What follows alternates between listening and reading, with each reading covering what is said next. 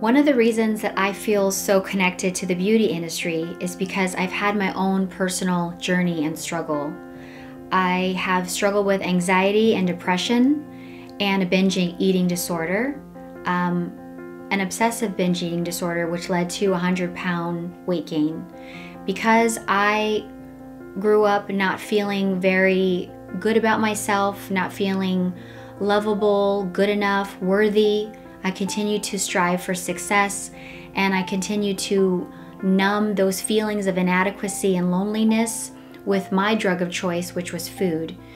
I had a decision to make to basically get a hold of my life, get a hold of my health, and I opted for a tool which has been very helpful for me, which is called gastric sleeve surgery. I want to share this story because I'm hoping that it will empower and encourage other women who think by looking at me that I've got it all together and I must be perfect and I must be so, wonderful or whatever.